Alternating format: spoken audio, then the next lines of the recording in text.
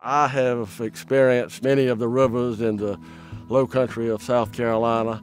All of them have their beauty and their charm, but I think Black Creek is unique. It's just one of the prettiest streams that God put on this good earth. We knew we could find landowners who were interested in doing conservation work on the creek. We were able to hire a consultant to help us map out Black Creek, to find out what kind of property owners were along Black Creek and help us to get in front of them so that they knew how conservation easements work, how they can benefit landowners and the public.